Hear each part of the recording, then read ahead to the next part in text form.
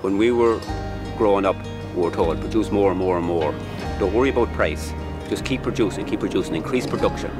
But the younger generation, they're changing around, they're coming around to a different way of farming, regenerative farming, where you're actually looking after the soil, looking after everything in nature, and it will respond to you and give you everything that you need.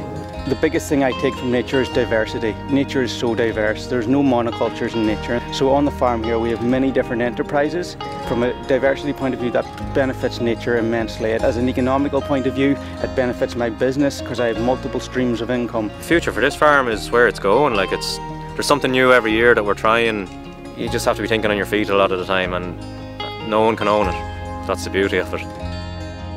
What we need to do is continue the work so that other farmers can learn from it. It will be useful as we progress the whole notion of biodiversity protection and increase.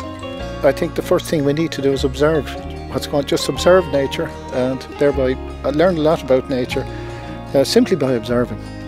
It's a completely different way of thinking. You're working with the farm is working with you, but you're not trying to change the farm into something that it's not. I think once you step back from that kind of thinking and appreciate it for what it actually is and what it's contributing and what you're part of, I think that's the bigger picture here.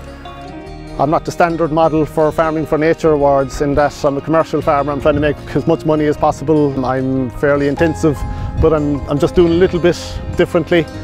But if everybody did a little bit, if all farmers, no matter what their enterprise, just did a little bit on a landscape scale, that would make a huge difference.